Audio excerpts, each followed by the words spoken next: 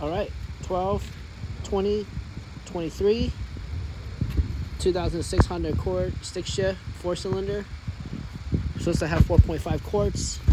This is what came out of the car. So I'm missing maybe a quart and a half here.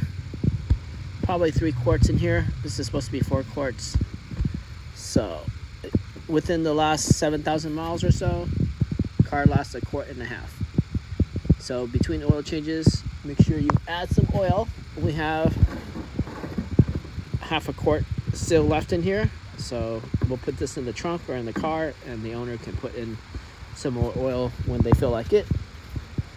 So we've added 4 quarts and a half. We started the car. Let's go ahead and clean the dipstick.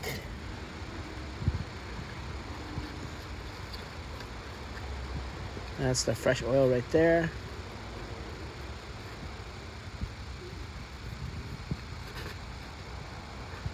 Okay.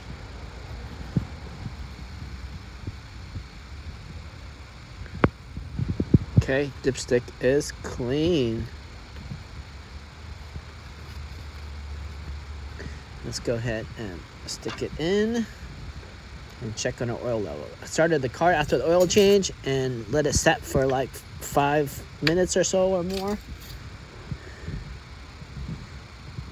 And the oil is great. It's between the 2 dots, which is perfect.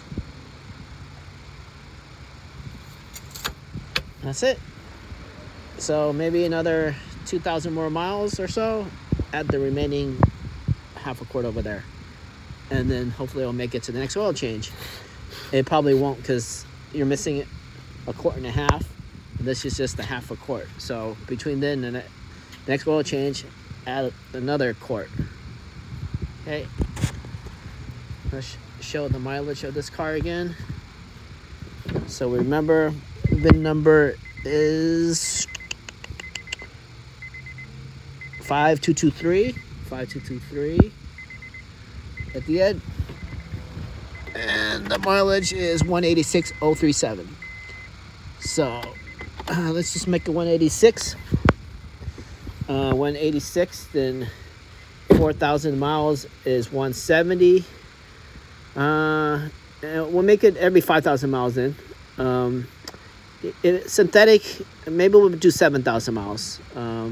So 186, 4 plus 3, 173. 173,000 miles later is 7,000 miles.